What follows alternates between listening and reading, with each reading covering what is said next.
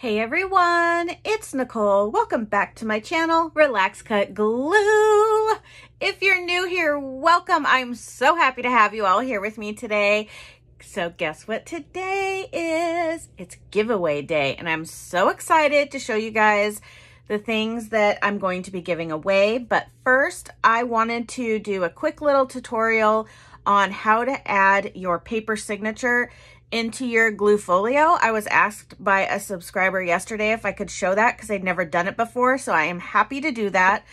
I'm going to try and show you a way that I find to be very easy. There are lots of different ways to do this, but this is a way I feel is the simplest for me to explain it to you and for you to do on your own.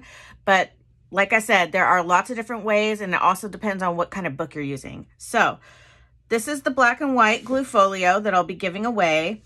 I have paper clips, but you can also use binder clips. I do use these sometimes, but for this purpose, for what I'm doing today, I prefer paper clips, but I wanted to show you.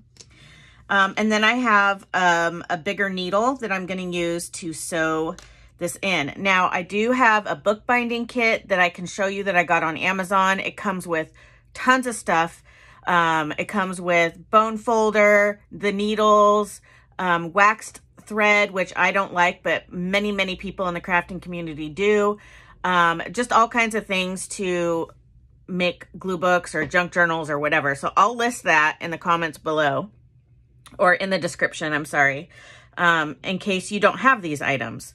So what I do for my GlueFolio is I use 6 pieces of paper that are 8.5 by 11. I feel like that's just enough and not too many, but it also gives you 24 gluing surfaces. So 1, flip it, 2, 3, yada yada. So that's quite a bit. And I alternated between black and white in mine. So 6 pieces of paper, I folded them in half. And then okay, hold on. How do I want to do this? Okay, here's how I'm going to do this. So this is why it's kind of hard for me to teach, because I'm an eyeball kind of person. Like, I am an eyeball person. I like to eyeball things because I'm pretty good at it. But here is my 1/2-inch spine. I did add another little piece of cardstock right here just to make the spine even more durable. So I'm going to mark, you know, a 1/4 inch on either side here. You can measure if you need to. I'm not going to. And then I take my ruler, find those dots, and just draw really lightly with a pencil a line down the middle. Can you guys see that line? I hope you can see it with the pencil. But I just drew a really light line down the middle. Now, I have an old book from the Dollar Tree, and inside, anytime I have like packaging or cardstock that's like this is back of packaging, I stick it in this book and I just keep adding more. And this is what I use to punch my holes so it doesn't go through my table. Now, this is the time where you can take your ruler if you want perfect measurements between each. But again, I'm an eyeballer. So if you want to do that, you know, use this. So this is 8.5. So you're going to want to start your first one at 4 1/4. So let me find 4 1/4. I'll add my little dot here. So I'm just going to add a little dot on that line. And then let's come up 1 inch from the bottom, and I'll add a little dot. And then 1 inch from the top, and I'll add a little dot. So those are going to be my 3 holes that I'm going to punch. So let's do that right now. I'm going to make sure that this is on my book. I'm going to take my awl, and I'm just going to punch right where that dot is. And I kind of wiggle mine around just a little bit. Don't make your hole too big. I just kind of lightly do a little wiggle. Don't like really go to town, or you're going to rip your paper and make your hole too big, and then your signature will be loose. So I just kind of wiggle it a little. It actually looks like I'm wiggling it more than I am. And wiggle it just a little bit. Sorry, I always break into song for everything I do. Okay, so now I have my 3 holes, and I'm going to take an eraser. If you forget to erase your line, don't worry about it. I mean, your signature is going to go over it anyways. but I'm giving this away in a giveaway, so I don't want somebody to see the little line I made there, because that's not cool. All right. I can still see it right here. Go away, little line. Okay. So now that I've erased that and I have my 3 holes, 1, 2, 3. Okay. So this is how I do this part. Now you can take your paper and also put the lines or the dots in the same spot. 1 inch from the top, 1 inch from the top, and at 425. But this is how I do it most of the time, just to make sure that it's exactly even. I take my middle piece of paper, because I have 6 papers, right? I take my middle one and I reverse fold it just for a second here. And I line it up, but first, very lightly, I'm gonna put a T for top, because even though these are evenly matched, if you put where your holes are and then say you take this off and it gets turned upside down, your punch holes are not going to match and you're going to be like, why is my signature wonky? Trust me, make the little step to put a little T for top. And what I do is I line my paper up how I want it, right up to those little holes, and I just make a little tiny pencil mark where that hole is. That way I know for sure that this paper matches and it's not going to be off. Okay, so then I refold it back the way it's supposed to be. Put it back in the middle of my signature.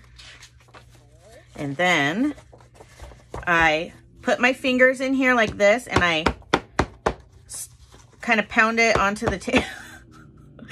Slam it onto the table here to make sure that these papers are butted all the way up into the spine. I don't want these loose. I want these tucked right up in there. So take the time, kind of go like that. And then I take my fingers and kind of press to make sure all the papers are pushed in. And this is where, still holding it with this hand, I add my paper clips. Don't add them too low or else they'll get in your way. So I add my paper clips, or you can use binder clips. I just find for something like this that the paper clips are a little bit easier because sometimes the binder clips can be super bulky. Okay. And there we go. Okay, so now I'm gonna take this, I'm gonna grab my awl and I'm gonna open this up and still kind of keeping it closed a little bit. You don't want to have it all the way open. That kind of changes your holes. So still having it kind of at an angle, but I still want to be able to see. I put my awl right where that hole is. Give it a little wiggle wiggle. Do the same over here. Take your time because this will, you know, set the base for your book. So this part, we don't want to rush when we're working on our signatures. Okay. So there we go. Let me see which side was the top now, because I just realized I wrote that on, where did I put it? Oh, this is my top. Okay, there's my little T right there. Okay, so I'm going to put this aside now.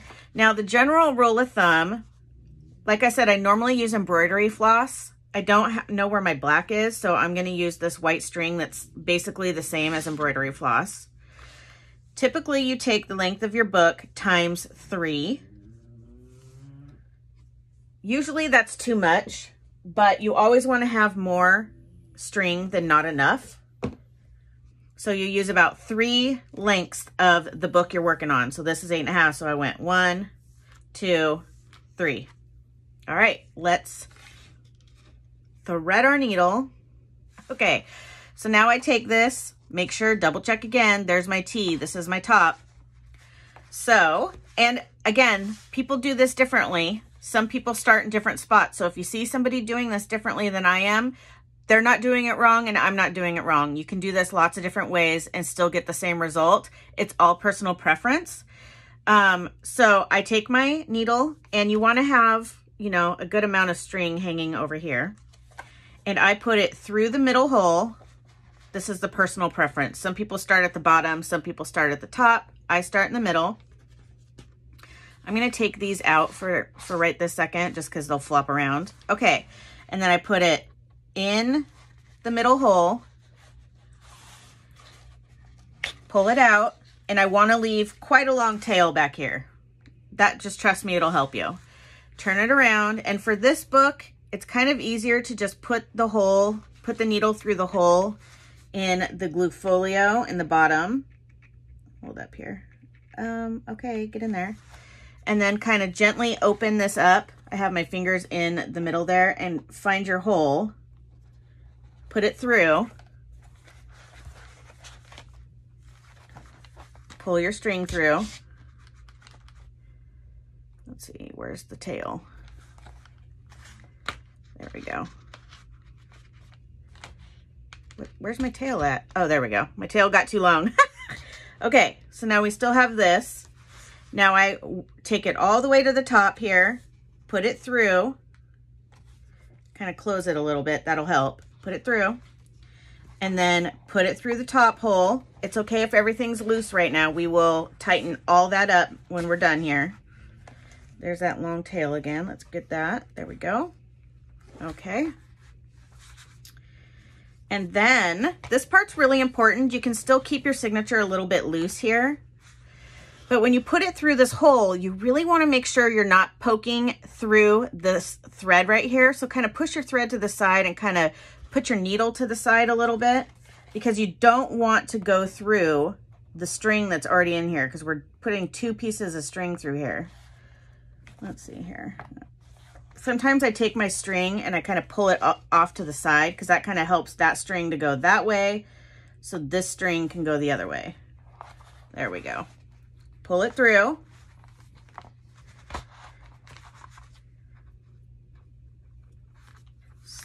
There we go. Okay, so we went in through the middle, came out the middle, went into the bottom, came out the bottom, went all the way to the top, put the top through, and then went back through the middle. So now we're all the way through, but before you start tightening, I have 2 strings on the outside of this middle string. You want one to be on either side. So just take your needle and kind of put your thread through. So now I have one on either side. And this is where we're gonna gently, very gently, pull your string. See, I had loose string there. I kind of pull both directions. There I had another loose bit. And then I open it up and kind of feel this. You want it to be tight and not loose. So I felt it felt good. I'm gonna give it one more light squeeze or pull from either side. And don't pull too hard, because you'll rip your little hole. Giggity. Okay, so I'm gonna make sure my papers are lined up. I know it's tight, and now I can tie a knot. So I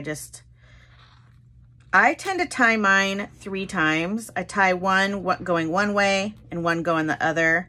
But on this one, I think it's fine just having 2.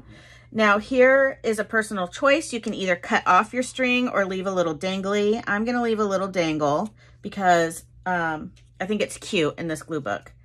So now you can take off your paper clips.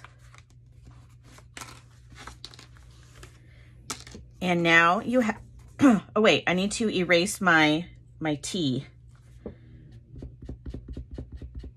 There we go. All right, so now you have your signature. It is all in, everything is even. It looks great, and it was really easy to do. Now, if you have a hard time with this, you can practice with something else, but it's really a lot easier than it looks. You just have to remember to go slow and take your time.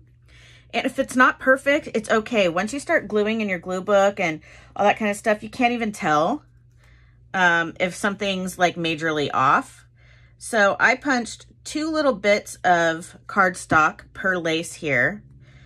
Just a little tiny hole punch or round circle punch that I had. I add a little bit of glue and just put that right on there. And then I take my second piece, add some glue. Excuse my fingernails. I was painting with the glue crew yesterday, and I still have paint all over my nails, even though I wash my hands 5,000 times a day. Go figure. Okay, so then I just press this down. Oops, got glue on there. Sorry to whoever gets this. Didn't mean to do that. Okay, and then I just gently squeeze this together the glue picks up and holds it really quickly, so I don't need to do that for long. All right, let's repeat. Put glue on here.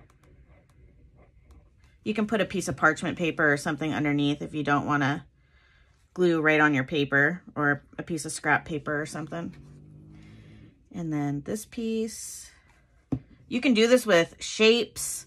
If you have like a butterfly punch or a heart punch or whatever, you can do whatever you want here. You can even add beads, that sort of thing. I don't, just because I'm a glue booker and I like my books to be flat and not bumpy, so I don't like to add like beads and stuff, but you can keep your string long and have your danglies hang out the bottom. A lot of people do that for junk journaling and stuff, which looks really good. Okay. Oh, I almost put my needle in here, not my, not my pen. Okay, so that's how you add your signature into your GlueFolio. I hope I explained that okay. But now let's get into the giveaway. I will be right back. I'm going to get everything in order and then we will do the giveaway. All right, guys, it's giveaway time. I'm so happy to do this part. I've been waiting for this. So these giveaway items are for my 3-year YouTube anniversary. I have just a couple little things I need you to do for me in order to be entered in this giveaway. You do need to be a subscriber of my channel. I would like it if you could please like this video. And I need you to be 18 or over in order to win this prize. This is open internationally, so anywhere around the world, you are able to win a prize. So there are 4 giveaway items and I have numbered each of them. So in the comments, I need you to type out which ones you want to be entered in to win. You can enter in all 4, but I need you to write 1, 2, 3, and 4. Or if you just want to be entered in 1 and 2 or 3 and 4, or however you want that done. Because I don't want you to win something that you don't really want and somebody else really wants it or needs it.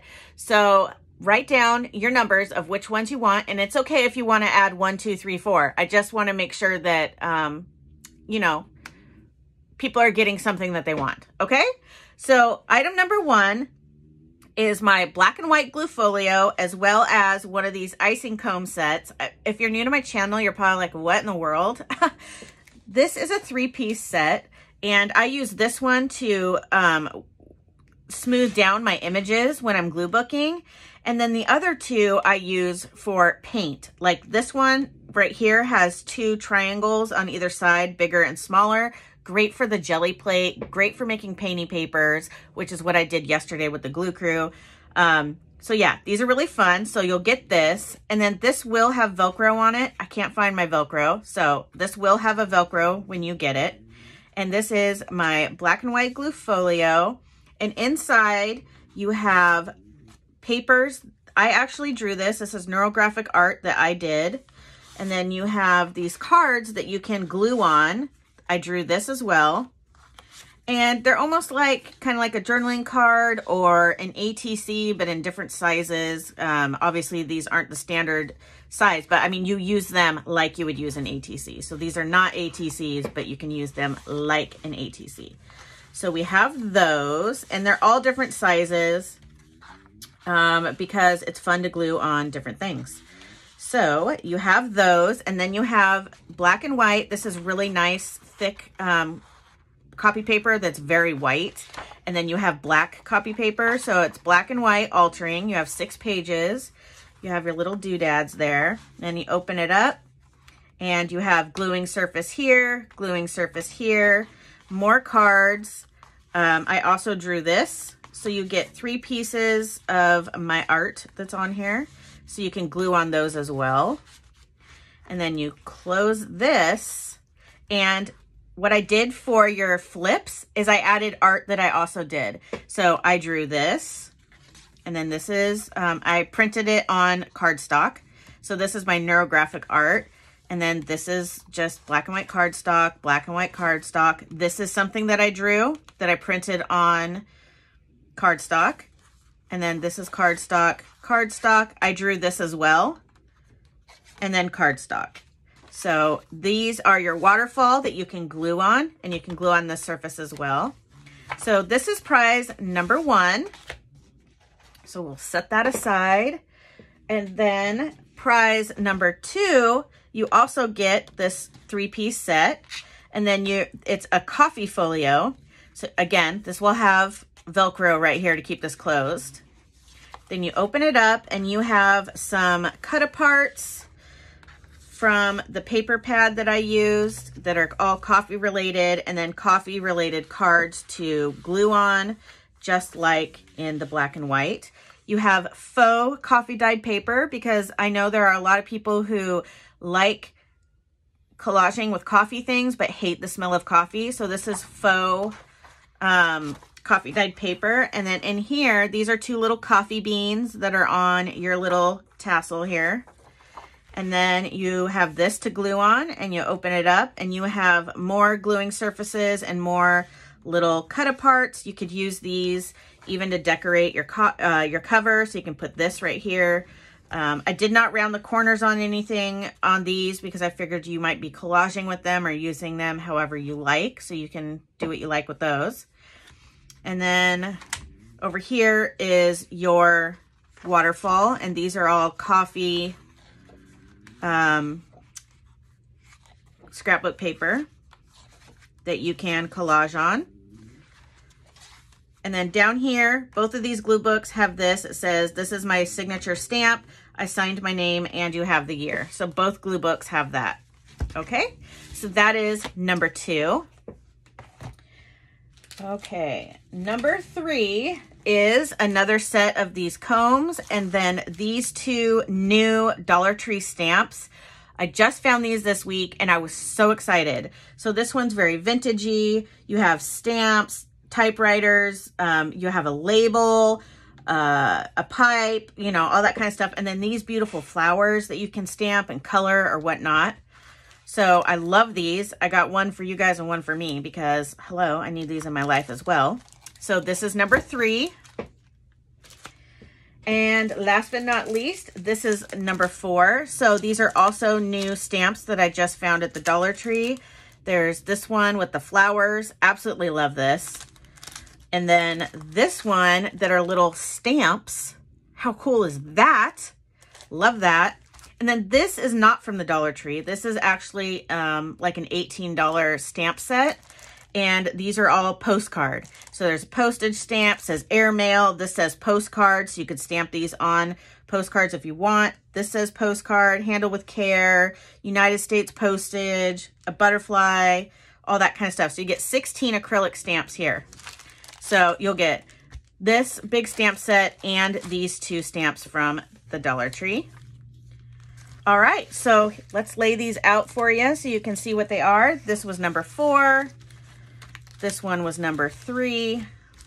Actually, maybe I should go like this so you can kind of see what these are. 3, 4, 2,